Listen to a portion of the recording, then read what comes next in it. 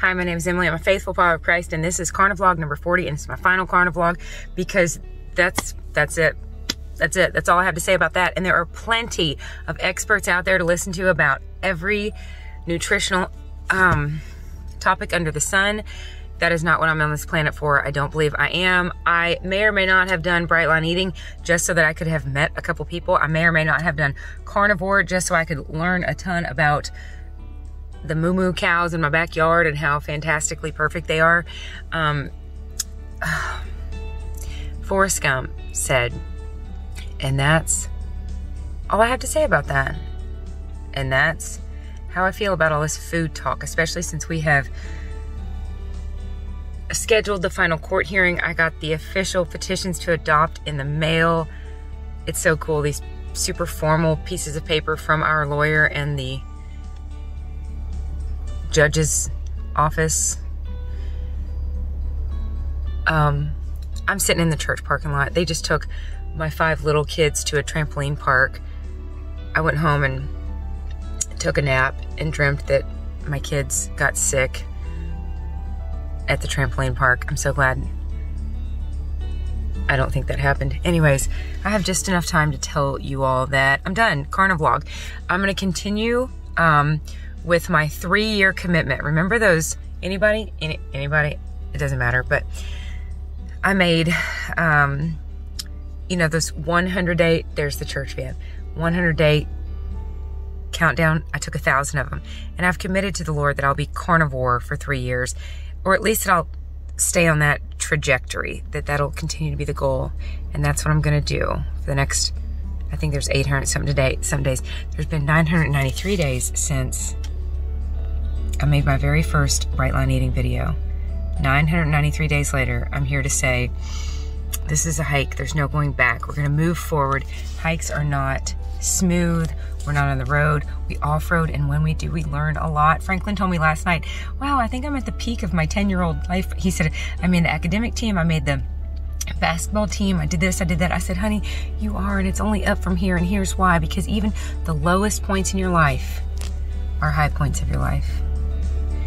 Because it's in these low points, it's in these valleys that the Lord strengthens our muscles, our emotional muscles, our mental muscles. It's all good, and we are hiking, and we're headed to heaven. So this is my final CarniVLOG. The other night I had a horrendous stomach bug. Can you imagine? I did not want meat. My first CarniVLOG, I talked about a stomach bug. I'm talking about one now. I did not want meat of any sort afterwards, and I thought I'll just have salt. But then, oh my goodness, here's the kids. Get away from that. Stop fighting over the door, you guys. He had it on the way here. I didn't. Yes, he did. Franklin. Oh my gosh, these kids. He had it on the way here. How do we know that? Hey everybody. Mom, Welcome back. Mom, can you please? Franklin, were you in here on the way here? Yes, he was. Franklin, were you? If you were, get in the back. Yeah. Okay. Right, fair enough. Hi everybody. Come on in. Did you get your backpack? Good. Houston, head to the back, please, just so, yeah, Houston and Daniel head to the back, just so that Franklin can hop in. Hi everybody, I'm finishing this final CarniVLOG. Franklin, I was telling him even the low points in our life are high points, because those are times where God teaches us so much, and I wouldn't trade them, That's when we get forged in fire and fortified, and I was telling Jill, this is all forward motion. So even when we're hiking and we're tripping and we're falling and we're flipping and we're flopping and we're navigating our way through this human experience, we are, by the grace of God, learning. And I have learned that carbohydrates, when I consume them, have pros and cons. And after that horrendous stomach bug, I will not go into details, Sprite and saltine crackers, I was like, Greg, why are these amazing? Is it because of the sugar? And he was like, well, yeah, because it's instant energy. And I had instant energy. I don't know if that's good, bad, or ugly for the ways in which, I'm gonna quit using the A word, I'm over it, addiction. You know what?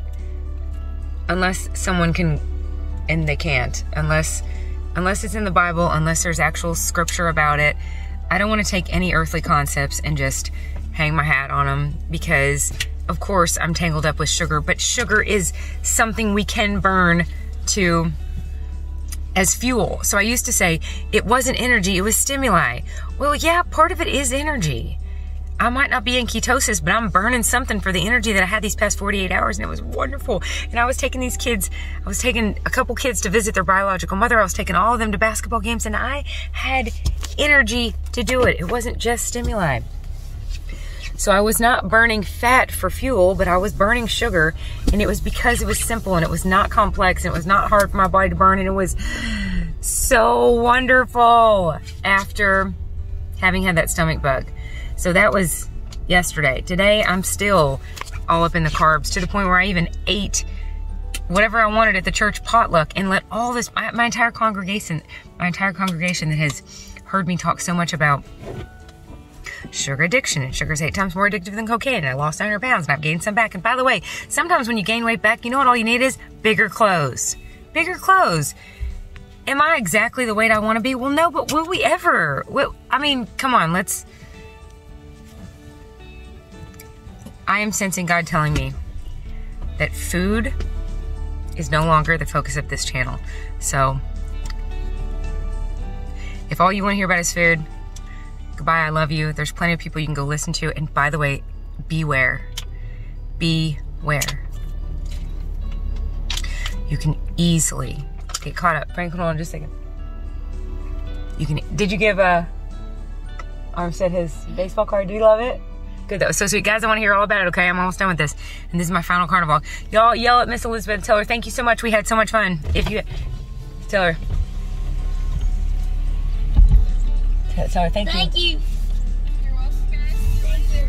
I was the only one who said thank you. Thank you. No, I said thank you. Good job, Franklin. All right, roll your windows up. Beware. When you listen to experts, they are experts on what is working perfectly for them. That's fine. They have anecdotal, and yes, they have all sorts of evidence and research but I guarantee you, there are people that will swear by square, and there's people that'll swear by round, and people that'll swear by square. There's a rectangle. That wasn't very creative. My point is, pick a color, pick a shape, pick a fruit, pick a food, pick a exercise, pick a state, pick a environment, pick hot, cold. If you want to find them, you will find people that will swear by that. And here's my point. Beware of the echo chamber that you will put yourself in if you over and over and over and over and over and over and over listen to people that tell you that this is the way to go, because that is the way they're going. And again, it might be so perfect for them, but there are unquantifiable factors and nuances to each of our own individual lives. My pastor this morning prayed and said, isn't it amazing that there are millions of people right now doing just what we're doing, praying to God, and He is hearing each one of us individually.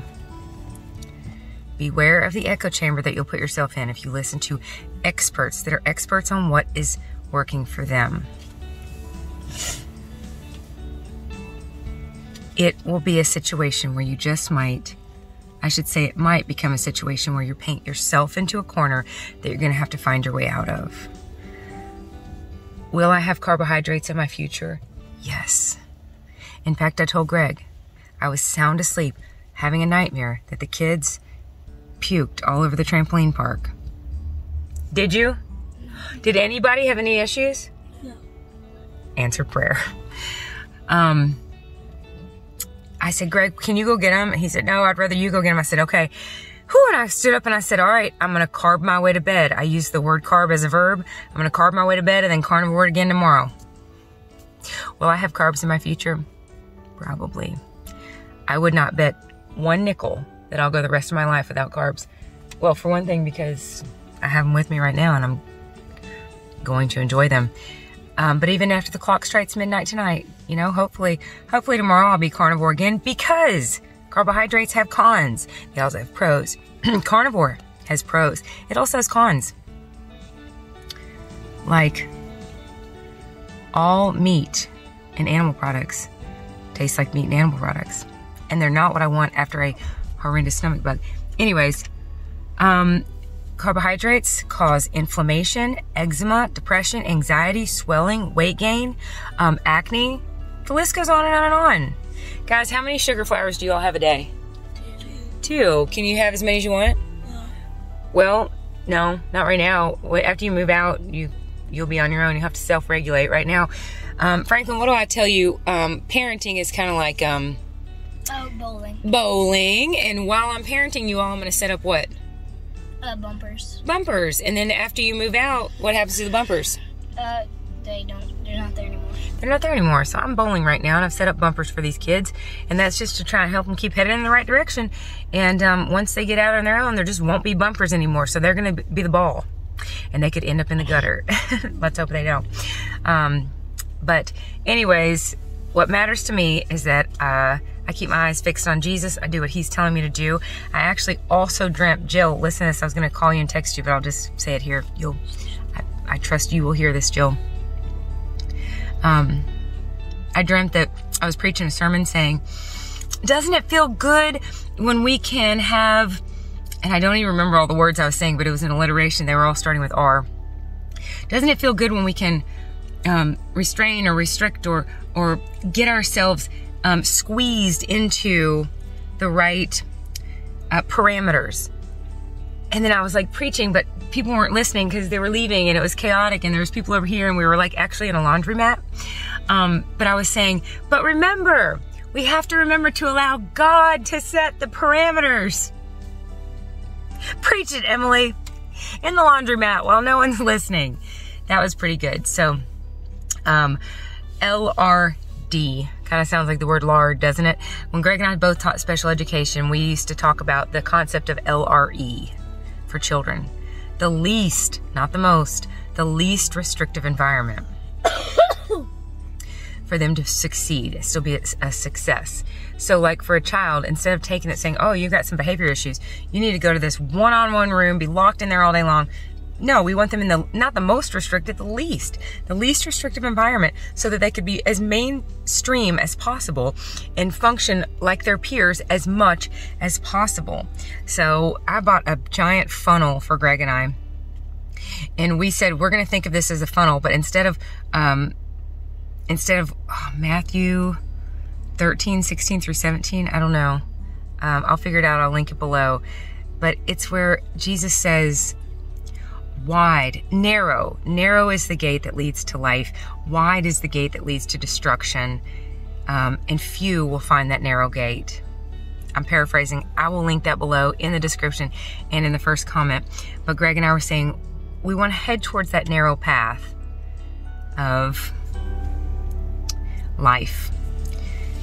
But we don't want to put any restrictions on ourselves that the Lord wouldn't. And there's scripture that says everything is permissible, but not everything is beneficial.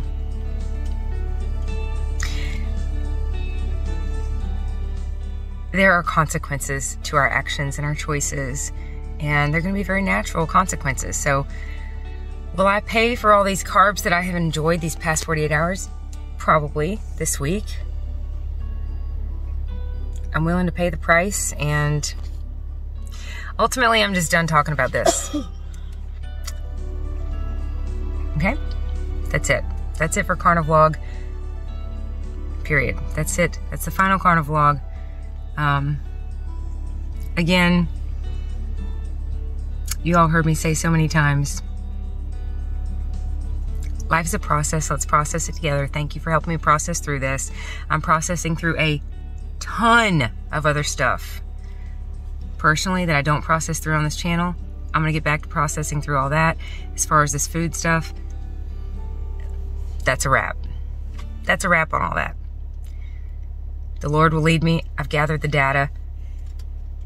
I'm convinced you can get everything you need from meat except Sprite and saltine crackers and blizzards. Dairy Queen ice cream, you can't get that from a steak. So I don't know, and I just will likely eat that with my kids again. So I love you all dearly. My prayer is that as we navigate these human experiences, we continue to move forward without the disillusion that it's going to be perfect. It's not. It's never going to look perfect. But we can be confident as children of God, John chapter 1, verse 12, that we are headed in the right direction towards our final home in heaven. Mary, what do you always say? Life here on earth is kind of like what? A hotel. Yeah. And where are we headed? To our real home. That's right. So, do we want to take good care of ourselves here? Mm-hmm. Why? Because, Well, what did I ask you last night? I said, Mary, what are we supposed to do? I asked you and Claire, what are we supposed to do with everything we have? And you said it. You hit the nail on the head. With every single thing we have, we're supposed to use it. She said, use it and enjoy it. And what are we supposed to use it for? to stay alive. Use it to stay alive and use it to help Others. Help other people. Help other people do what? Go to heaven. That's right. Disciples make disciples. That's the Great Commission, Matthew 28:18-20. Go, therefore, and make disciples, baptizing them in the name of the Father, the Son, and the Holy Spirit, into all the nations, commanding them to obey everything I've taught you. Something like that. And Jesus said, lo, I will be there with you to the very end of the age. Go, therefore, and make disciples. Woe is she, willing, obedient, engaged, surrendered, hydrated, and empowered by the Holy Spirit. May we, by the grace of God, go. Willing, obedient, engaged, surrendered, hydrated, and empowered by the Holy Spirit. That's it. I'm going to do just that. I'm going to go. I'm going to go talk to these kids, see how they did. And we have a huge life ahead of us and a very big afternoon. Lots to get done between now and bedtime. That's it. I love you dearly. I'll still have this channel. I might pop in here every once in a while and share something, but it will be Christ-centered, not food-centered. The food needs to be the focus, getting us headed in the right direction with what we need. But ultimately, I think of it like this. I'm staring at Christ, and I'll stare at whatever else he puts in my path in front of me as I look towards him. All right. Will somebody say a prayer and end this? This is my final CarniVLOG on my channel. Anybody? Me? Well, thank you. Everybody listen up. Dear Lord, I hope that Mama has a good diet and that she eats good things, and that everybody eats good things, and that we have a good rest of our day, and amen. Amen. And I texted Greg today from that potluck. I said, Greg, do you want me to bring you anything? He said, yes. He stayed home with the sick kid. And I said, what do you want me to bring you? He said, bring me all the good stuff. So Claire said, I hope Mama has a good diet and eats good things. Dad eats whatever he wants. Well, no. Here's my point. Proverbs 25:14, I think it is. If you find honey, eat just enough. Trust me, Daddy ate some good things today, and I'm about to enjoy some good things. All right, that's it. We're going to get out of here. I love you dearly. We'll talk again soon. Bye.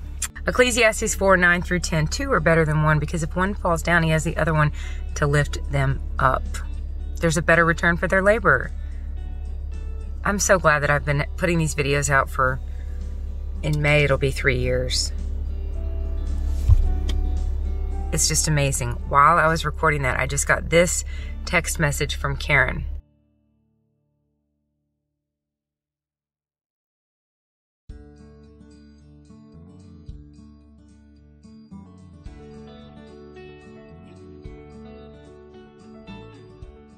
Karen, yes, let's do it. Let's do it. And I'm not going to do it with the goal of, okay, I'm going to be carnivore and I'm going to be a perfect carnivore and I'm going to be in the carnivore community and I'm going to be on some carnivore panel someday and I'm going to make carnivore videos and do carnivore interviews and be on carnivore podcasts. No, no, no, no. Do I think that a carnivore lifestyle is healthy? Yes, my goodness. When I eat carnivore and I cut out the carbs, my rings fit better, my skin looks better. A lot of things improve. Anyways, Karen, let's do it. This is my official yes. Let's do beef, butter, bacon, and eggs. And again, I'm not gonna do it with the goal of, okay, now I'm never gonna touch carbs again. I'm gonna do it with the goal of not touching carbs for February, which will be a fantastic gift for my body. It'll just be a good thing. It'll be what it is. It won't be the beginning of my carnivore life. It won't be the beginning of some unrealistic goal of zero carb perfection. It'll just be what it is. It'll just be a month of nothing but beef, butter, bacon, and eggs. So yes, Karen, this is my official yes. And this is also my official invitation to you to join us. Would you like to do nothing but beef, butter, bacon, and eggs for February? It's a form of fasting. And it's a nice hard reset for your body. It's a great way to detox. And it might just have some of us feeling so good we want to continue on. Jill sent me a great, I'm going to link this below, Jill. Jill sent me a great video earlier about a woman that got off all social media. She set her phone down for a week and then 2 weeks and then 3 weeks. And it just went on from there. I don't know. We might do beef, butter, bacon, and eggs for February and then feel so good we want to extend it. Or we might just do beef, butter, bacon, and eggs for February and give our bodies a break from delicious carbonated poison. Yes, I will do the month of February. And Jill, I texted you earlier and told you, I said, February will be better. She said, I hope tomorrow's better. I don't know if you were crying like that when you said it, but I said, tomorrow is better and today is better than yesterday. And yesterday was better than the day before because we're learning. February will be good. Nothing but beef, butter, bacon, and eggs. And I'm going to have any and all animal products probably between now and then as kind of like a nice gradual wean off of the carbohydrates in my system right now. I think I even ate a vegetable today. That's unusual for me. Yes, let's do it. If you want to do nothing but beef, butter, bacon, and eggs, I'll also link below. I'm going to link a bunch of stuff below. I'll link the Dr. Ken Berry original beef, butter, bacon, and egg challenge video. He used to say 30 days. Now I think he says 90. February sounds about right. Let's do it. That's going to include Valentine's Day. So let's watch out for those boxes of chocolates. There's another Forrest Gump reference. But I'll link that below in case you've never done it. But if you want to do it, do it. Jill, you want to do it? You want to do nothing but beef, butter, bacon, and eggs for just the month of February? Again, I love this. I love that the Lord had me share what I was doing to lose all that weight, thinking I was giving. And boy, have I received. I've received so much love and support.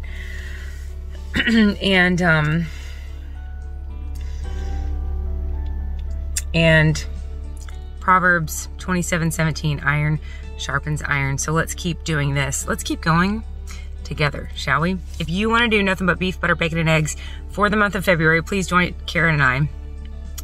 And we can comment down below under this video daily as a check-in with a big thumbs up that we did it.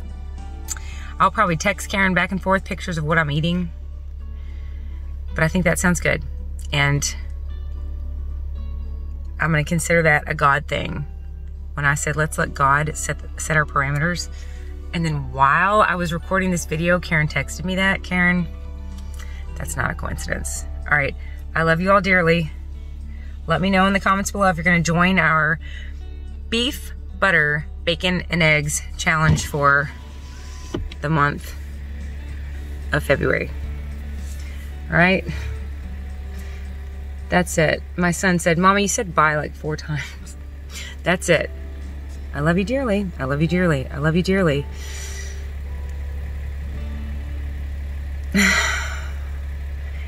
I painted a mural 6 years ago that took me 198 hours. And when I was on that final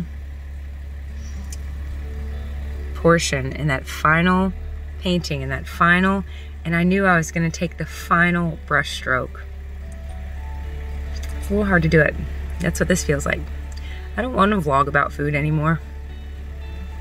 I want to eat it and get on with it. So that's what we're going to do.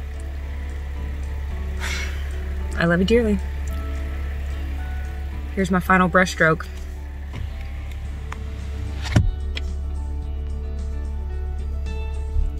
I love you dearly. And what matters a whole lot more than that is He loves you. God loves you.